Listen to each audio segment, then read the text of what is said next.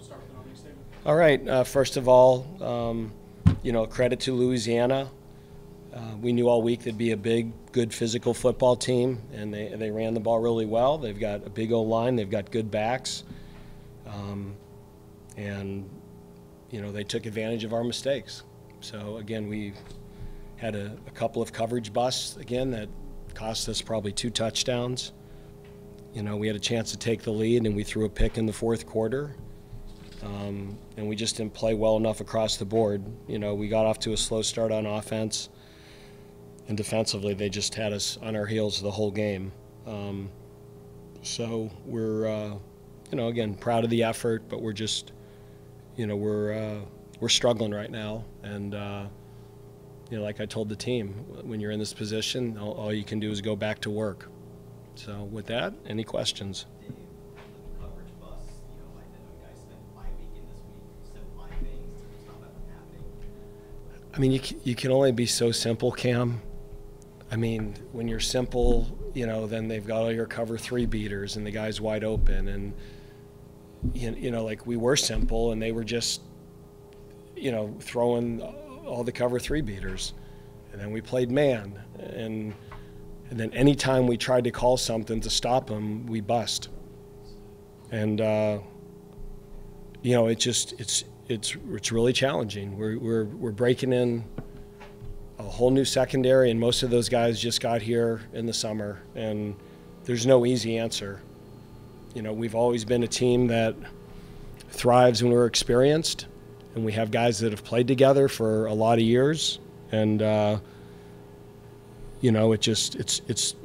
giving effort, they're trying, they're playing this level of football for the first time ever, and sometimes the game goes too fast for them, and there's nobody else to put in. So we just got to get them better. That's where we are personnel-wise back there right now. In real time, how did you process the Cart having to come out with Devon and running out before halftime and then sprinting 60 yards to the end zone 30 minutes later? Well, I mean, it's, his kneecap kind of got tweaked, and we were really worried, and then they were able to adjust it, and then at halftime he felt good, and then Damon's Damon. He's fast and he makes plays. Then in the third quarter, fourth quarter, it got sore and painful, and he couldn't go anymore. And then obviously, it had been great to have Donnie. So Donnie he played a little bit and didn't feel well, so he didn't play the rest of the game either. And then Capone was out. He was out then, and we're really, we're challenging the secondary to begin with, and then when we get thin back there, it becomes even more challenging.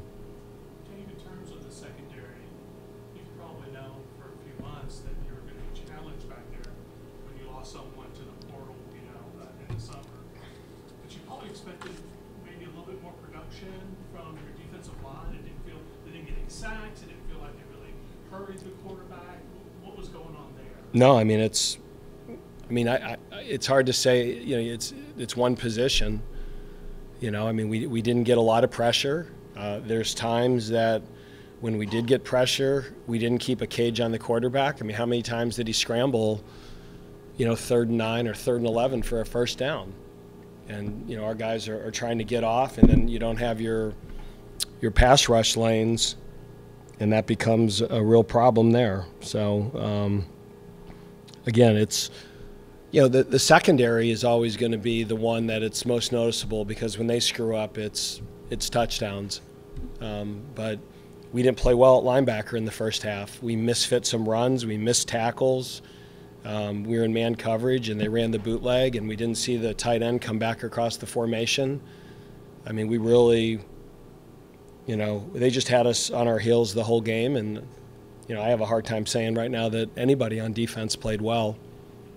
So, but when you don't get a good pass rush, then routes can develop, and they have good receivers, and they have a good quarterback.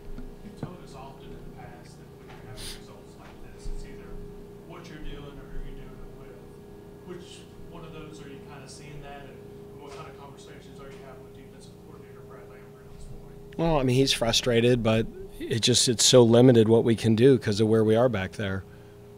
I mean, it was my biggest concern in the spring. It was my biggest concern in camp, and it's just a little bit of the reality of where we are. Like I said, we're hoping we could keep one of Malik or Kalen, and then losing, Deshaun was a huge blow, and that's an expensive problem to fix, and when you don't have much money, it's hard to fix it. It's really hard. So, I mean, there's some players in the portal that we really wanted and we really went after, and we just, we didn't have enough money in the collective to be competitive for them. You told us over the last couple of weeks that Jamari Glasker's really turned into a really good player. Is it just me, or did they not really target him and really pick on him much? No, Jamari's becoming, he's becoming a solid ACC corner. And, Capone just has to trust himself more. I mean, there was no reason to grab that guy in that one pass interference. He was in great shape, and again, I think eventually C.D. Kelly will help us. I think Zamari eventually will help us, but right now the game moves really fast for those guys. And C.D.'s played a lot of football, just not at this level, and Zamari's playing for the first time. And, again, I don't want to pile on. When those guys make mistakes, the results are fatal. We had D linemen make mistakes. We had linebackers make mistakes. That's just the nature of football. When those guys make mistakes, it's 5 and 10 and 15-yard plays. When the secondary makes mistakes, it's 20, and 80-yard touchdowns. It did produce points, and I know you probably don't want to talk about anything positive right now, but you have to be happy with that, 1-minute drill engineered by Hank Bachmeyer to get you out of position to tie it up at the end. Yeah, that's one of in recent memory, that's one of the few 2-minute drills we've had that I thought was successful. And, we got ourselves to where we wanted to, and we had a chance to get in field goal range. And, Matt just, if it's an inch to the right, we're going to overtime. So, I'm not going to say that it's never one play that costs you the game, and all that would do is get you to overtime. No guarantee you're going to win it.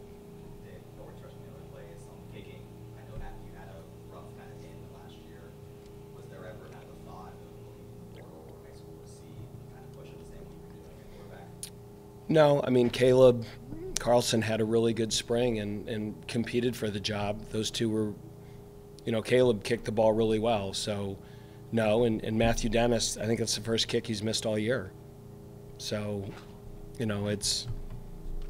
had a really good spring. He had a really good camp, and so far he's had a really good season. I'm not going to let one kick change how we feel about him. And again, this game, to say it came down to that one player, that one kick would be that wouldn't be accurate, and that's not fair to him. Yeah, obviously, they've done the other stat. There's, I think Devon maybe dropped a probably a pick six. For ratio, the ball flying off his hands for an interception.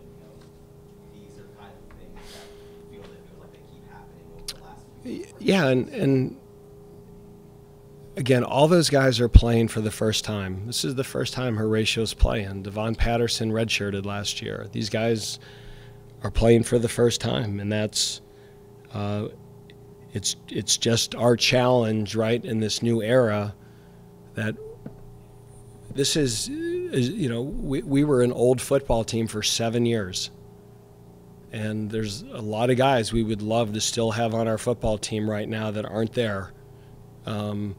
And so we're bringing in guys in the summer to play for us, and we've got freshmen out there playing, and that's never been how we've built the program at Wake Forest. And, I have no problem using the portal. I have no problem getting guys from the portal. Hank Bachmeyer and Jacob Roberts, just to fix problems, you need a lot of money. And, we recruited what we could afford, and again, I think those guys will get better, and they'll continue to grow. And again, I think they have ability, but it's a little bit of baptism by fire right now. Did you have an update on Brandon Combs? I know he could play. Yeah, well, he he has some stitches that hopefully they'll heal up, and he'll be available next week.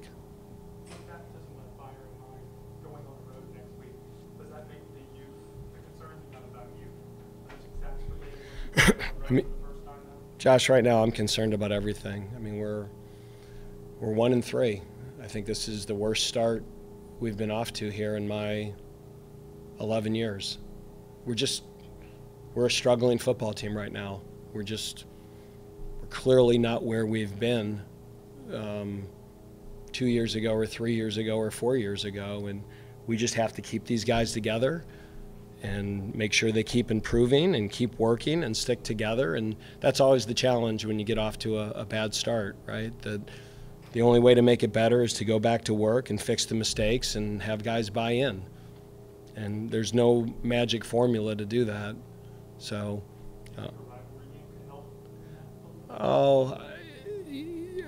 Josh, again, I appreciate your big picture questions. I mean, I hope you can understand right now that I'm up here and I'm in pain, and that locker room's in pain, and NC State is the furthest thing from my mind right now. It's getting our guys together Monday and trying to lift their spirits and get them looking forward. That's my job, and for me to do that for them, I've got to do it for myself. But these losses, they gut you. They absolutely gut you, and I don't.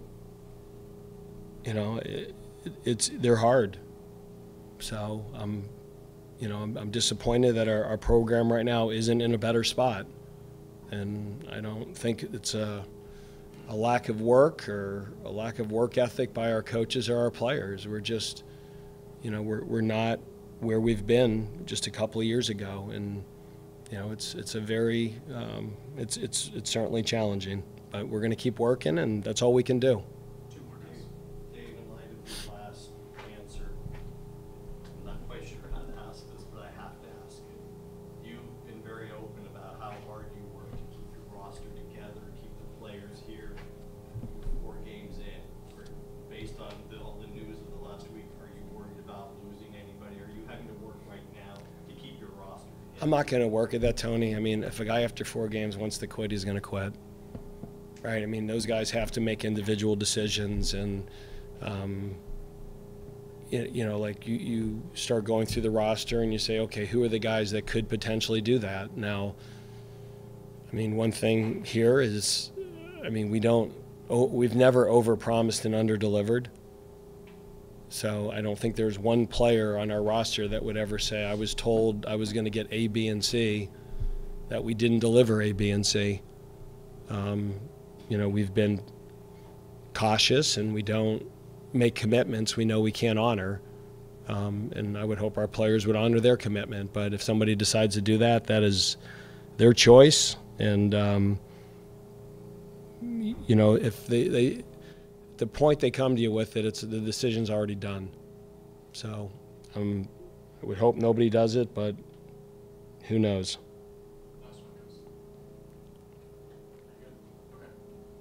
All right, thanks.